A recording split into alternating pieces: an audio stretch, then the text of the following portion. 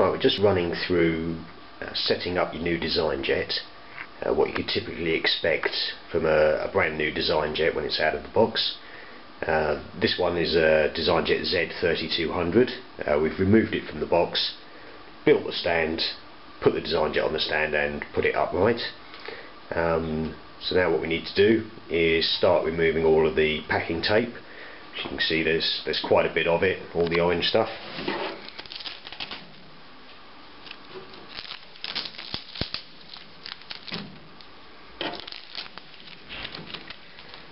Open up the cover and we'll see inside we've got some more packing bits there that stop the carriage from moving in transit.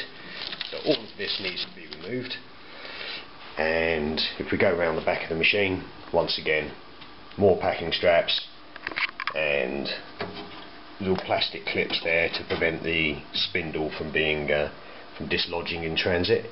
So all of this needs to be removed, so I'll do that now.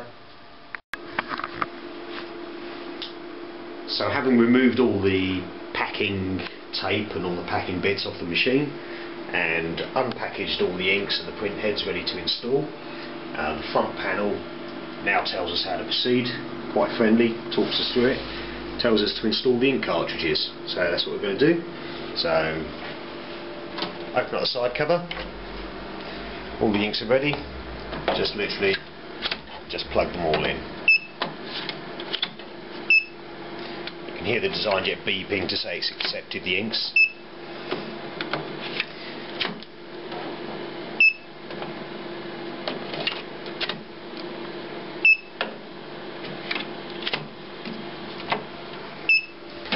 Right. This Designjet being a high-end photo printer, it's actually a 12 ink system including the gloss enhancer, so quite a bit to install.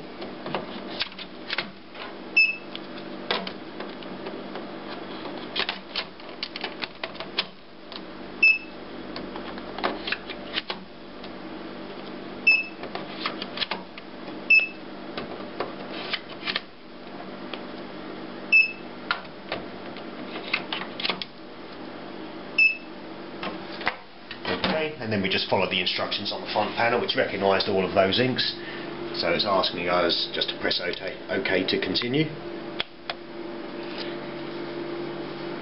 Right, what it's going to do now is check that the ink cartridge is happy with them, and it's going to prime the tube system. As currently the machine comes shipped with dummy print heads, and all that allows is for the tube system to now get filled with ink.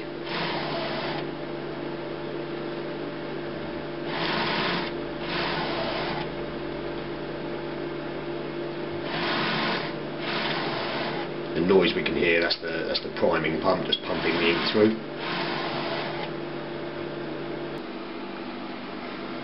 Okay, so once it's happy that the tubes are primed, ask you to open the window to access the print heads. Okay, so we open that and it's now telling us to remove the setup print heads. So inside the Designjet, release the lever. Okay, set up print heads, just little dummy things, don't look that similar to the real ones, but just do the job of priming the tubes. Just pull those out, they then get disposed of, they'll go into the bin.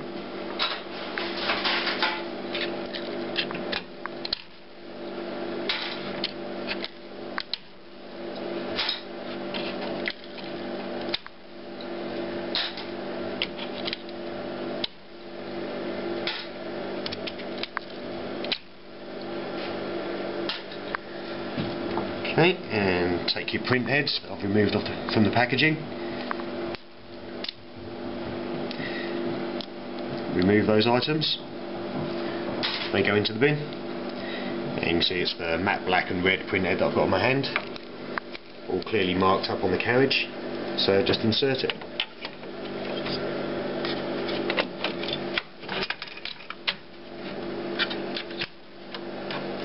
And run through the same procedure for all of the print heads. So we installed all of the print heads now.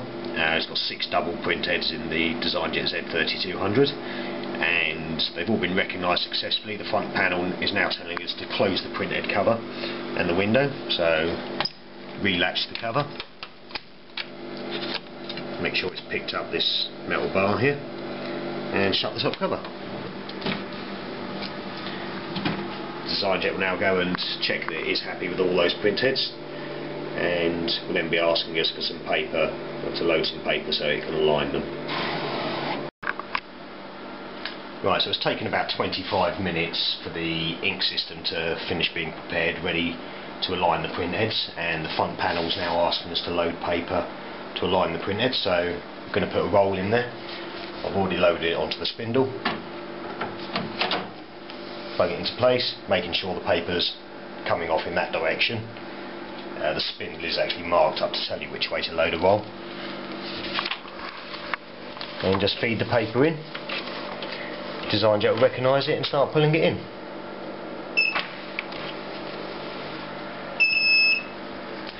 Round to the front panel, and it's going to be asking us what we are actually loading.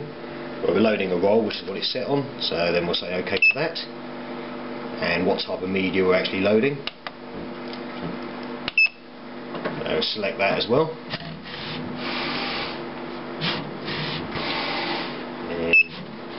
Any problems with alignment, the front panel will tell you what to do, otherwise it will just come ready and it will start running its printhead alignment.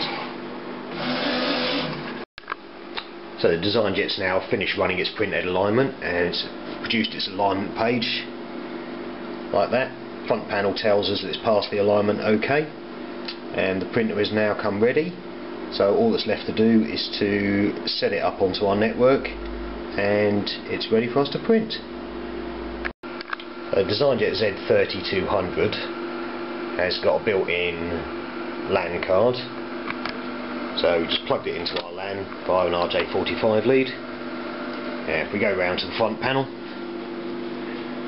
it takes a few seconds, but what it will show is we're serving DHCP here, so it shows it's picked up an IP address automatically there.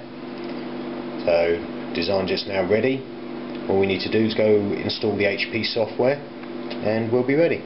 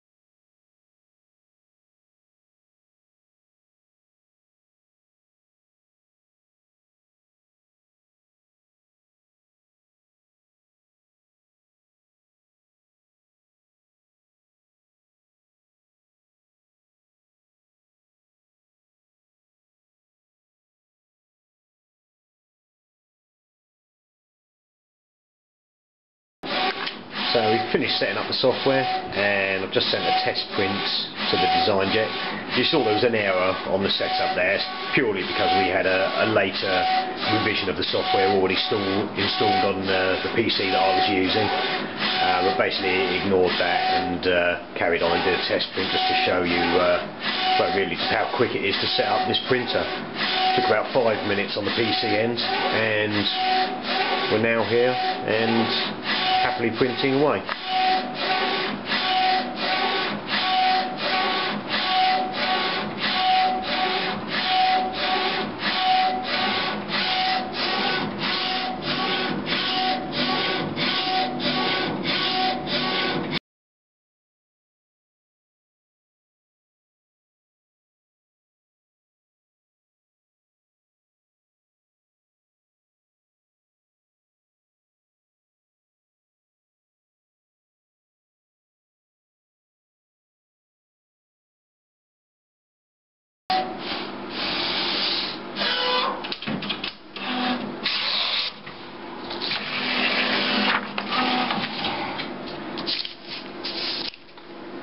There we have it, a successful Windows XP printer test page.